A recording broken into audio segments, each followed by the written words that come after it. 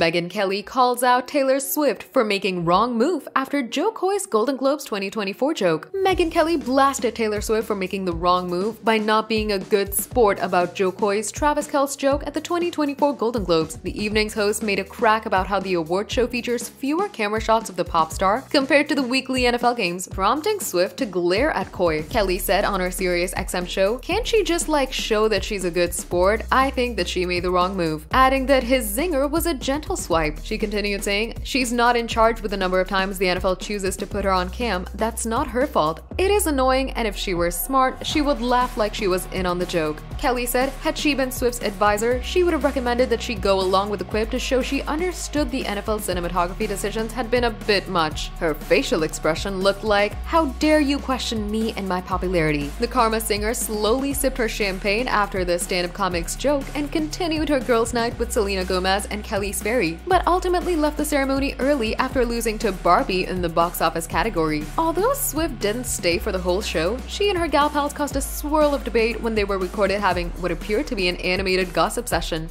Subscribe to our channel for the latest on your favorite celebrities. Like, comment, and share, and don't forget to press the bell icon for notifications.